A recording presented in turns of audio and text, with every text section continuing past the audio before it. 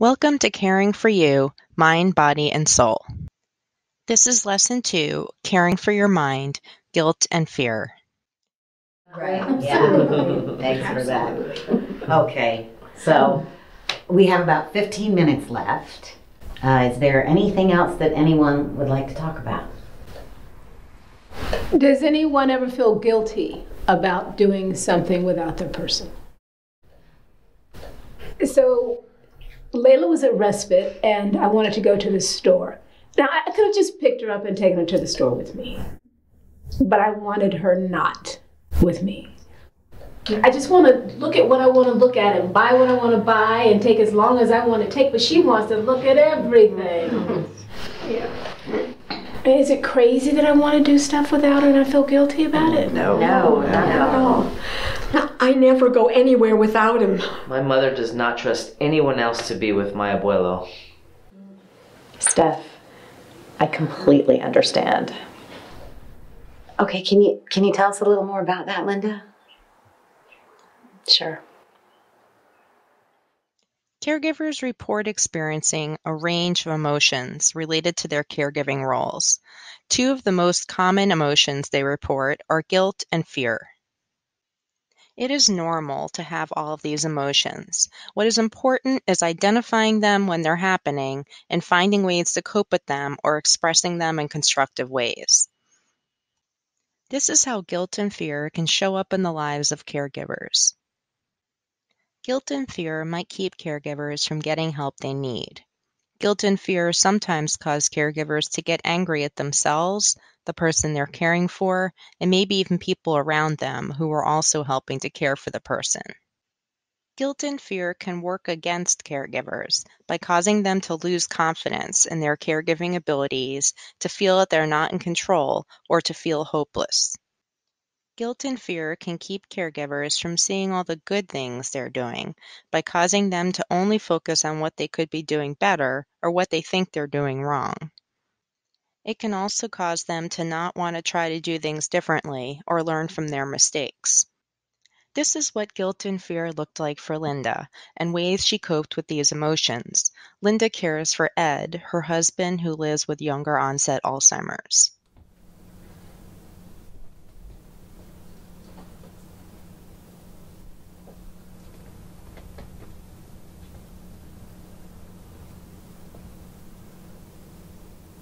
Hi, Ed.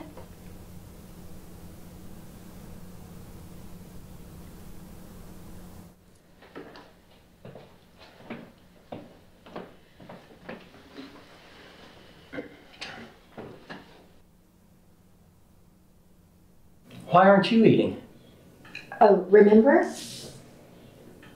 I'm going out to lunch today. Why?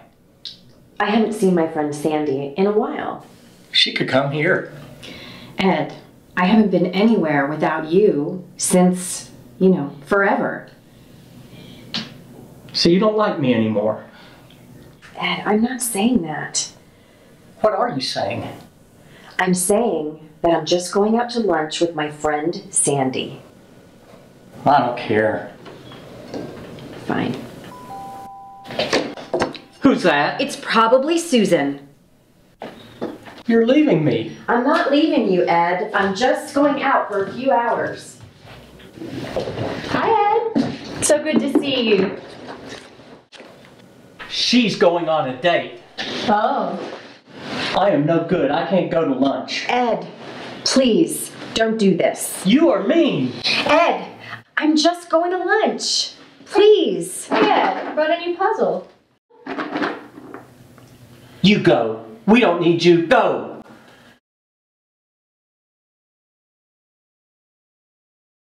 Well, that sounded tough for all of you.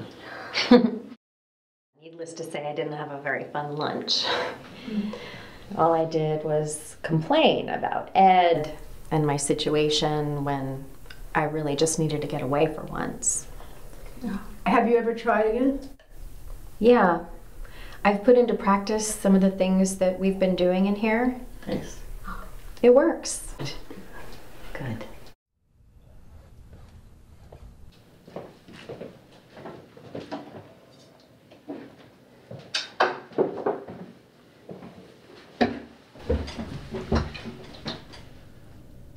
Why aren't you eating? I am.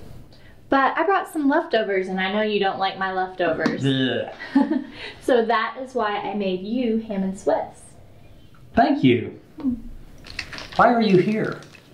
Well, Linda and I were talking, and I asked if I could bring my new puzzle over for you to help me with. Oh, I'm good with puzzles. I know.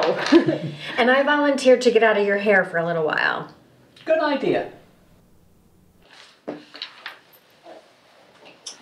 I also have a treat for you.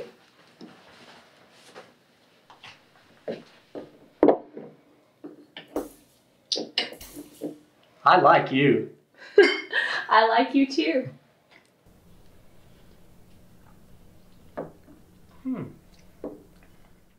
It is important to recognize that many, if not all, caregivers experience guilt and fear throughout their caregiving journey, although they might look different for each person.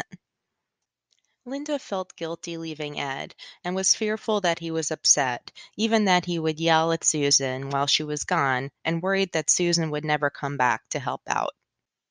Going back to foundations of person-centered caregiving will help you cope with guilt and fear. Seek knowledge by learning approaches and skills to help the person with dementia as well as help yourself. Learn your own signs of guilt and fear and what helps you cope with these emotions. Remind yourself that you are doing the best you can in this moment, and practice humility in trying to find new ways to do things. In the video, Linda tried a new way to say goodbye to Ed when she went to lunch, and this helped her to feel less guilty about leaving him. She learned that it upset Ed when she focused on her leaving, and it was better to put less focus on her leaving. Adapt to the new reality by recognizing both your needs as well as the needs of the person with dementia. In the video, Linda needed a break, and Ed needed to feel secure and engaged when Linda left. Linda worked with Susan to find something that Ed really enjoyed, so he was less focused on her leaving and actually looking forward to having his favorite soda and working on his puzzle with Susan. Finding a better way to say goodbye that worked for both of them was also building trust between them that each of their needs were being met. Be honest with yourself by accepting that you cannot do it all, focusing on what you can do rather than what you aren't doing. In the video, rather than focusing on what Linda was doing wrong by leaving him, she focused on finding a way to leave Ed in a way that was positive for both of them. Guilt and fear are real. It's okay to be honest with yourself when you feel this way. Person-centered caregiving can help you better cope with guilt and fear and care for you so that you can care for the person with dementia. Congratulations on completing Lesson 2 and doing a good thing for yourself. As you look for opportunities to apply what you've learned, consider trying one of these micro steps. Learn my own signs of guilt and fear. Adapt to the new reality by trying new ways of doing things.